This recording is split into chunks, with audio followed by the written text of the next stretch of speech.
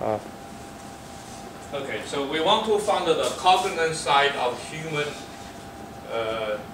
P670 and then regenerate that mutation east. 87. What? I tried to count back. Yeah, so I'm telling you the truth, you don't have to count that back. So P, you see, this is the perfect alignment, there's no gap, there's only one gap here. That means this is a continuous alignment, right? So this is the P, there's a P here, that must be the human 670. In fact, you can double check if it's 70, 71, 72, 3, 4, 5, 6, 7, 8, 9, 10, 81, 82, 83, 84, 85, so 685, so right, yeah. So we make, that's human 670. So this must be the east one. The question, how is that?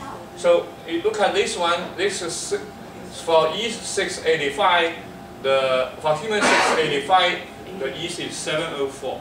Right, so if we,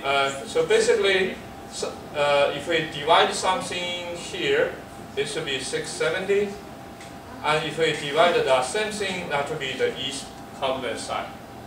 Minus half.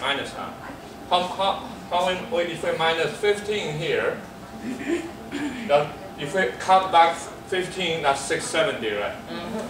So if we count back 15 here, that should be the east cognate side here. Right, so 604 minus the 15, is that the 689? Is that 689? No. 704 minus 15.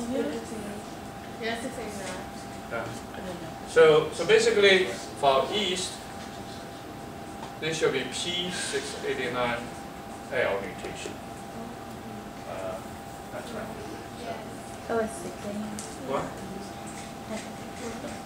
You gotta count back on one of them.